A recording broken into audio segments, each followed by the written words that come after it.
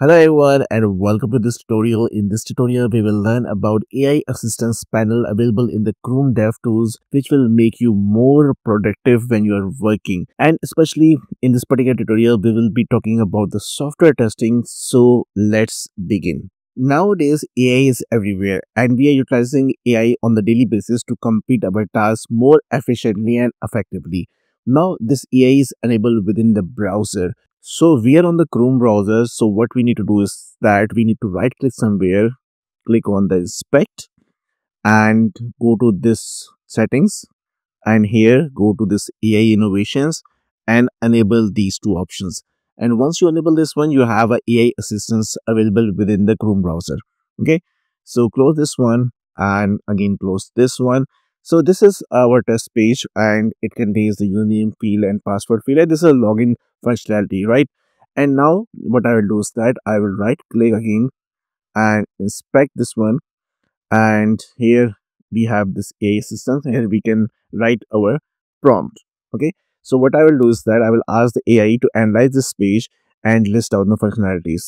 So look into this page and list down all functionalities. Okay, so AI will now analyze this particular page and list down the functionalities. So as a QA, what we can do is that we can ask the AI to find all the functionalities, and as per our test case, if we need 10 functionalities and AI find 8, this means there is some gap. You can cross verify and report the bug accordingly.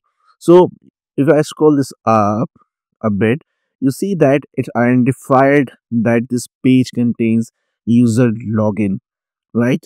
And contains social media links. So this contains a company website link. Now, as a QA engineer, I know that there is a login functionality. So what I will do is that I will ask the AI to write the test cases for this functionality. Okay, so write positive and negative test cases for above login functionality. Okay, and present it. So now, based on the context, I have used the word above. This means that it will refer to the above findings, and you see that it will create the test cases for you. So for the valid testing, to test the login with the valid username and a password. So this is the valid username, this is the valid password, this is already provided over here, you see. And then it will be providing us negative test casing, providing a test data as well to do the negative testing of this particular login functionality. So you can copy and paste and write the test case over here. Even it provides the cross-site scripting attempt for this one. It will provide the SQL injection. So it will provide a lot of information and lot of test cases which you might not think of as a software tester. So once you have the test cases over here, what else you can do? So as a QA engineer, tomorrow you want to automate this particular login functionality using Selenium with Python. So what I will do is that I will say write Selenium with Python script to automate above login functionality and press enter. So now it will again refer to the above context and it will create the Selenium script for you. You see that here? So still it's working, right? So it's processing. So here is a Selenium script in Python. This is the code. This is the URL. You see that? This is amazing. It provided the test data based on this particular information, right? It created the Python functions. It verified the presence of the element located basically, and every code based on this page, HTML and information available on this page, it created the exact test script. Now obviously you might need to format that and might need to know implement this into a page object model design pattern, then you can do it. But on the initial level, every single thing has been written for you. You just need to copy and paste it, right? Everything, everything. You see that? Everything. And every other information available, including how to save and run this one. That's amazing. So that's how it will make you more productive, more efficient, and you can do a work of maybe a week into a day or two using the AI, right? And this is not the limit over here.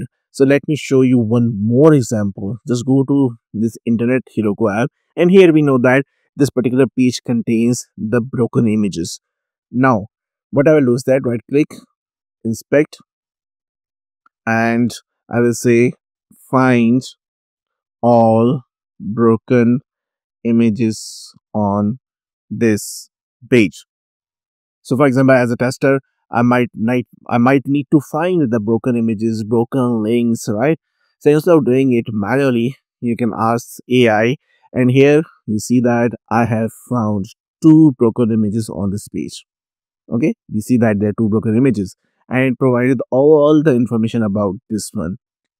Now, once we find a bug, so what we need to do as a QA or as an automation engineer or as a test engineer, what we exactly need to do? We need to report a bug. So I will say create a bug report on above broken images issues or issue. Broken image issue. Now it will write a bug for you. We just need to copy and paste it wherever we are reporting in any tool like Jira or maybe in Azure, wherever we are reporting. So even you don't need to write the bug. So again, it's AI. Sometimes it's inaccurate, but you can change your prompt to get your exact answer from the AI, right? So it's just analyzing the prompt, generating a bug report for the broken images, ending this, fixing the filter method, removing unnecessary map and filter operations, fixing the filter method to check the element presence, doing is all work on your behalf, right? And again, AI is very helpful. It's a very good assistant, and it will help you a lot, but it can be inaccurate. You just need to cross verify the things before using the information from here. And now you see that a bug report summary, broken images on the page, steps to reproduce. As a tester, what we need to do is that we need to provide the steps to reproduce, right? Open the web page, inspect the page source, or use the developer's tool, observe the images on the page. Expected behavior is this, actual behavior is this, these images are broken, and then this is the browser context, this is the URL, these are the images which are broken. Everything is provided in this bug report, and when we are reporting a bug, we try to provide the maximum information to the developer so that they can fix the issue, right? So you see that it contains all the information. So use this AI assistance. It will help you in many ways. It will make you more productive, but at the same time, just cross verify the things and then copy and paste the information. Thank you so much for watching this tutorial. If you like our content, then do like, comment, share and subscribe our channel. Once again, thank you so much and see you in the next tutorial.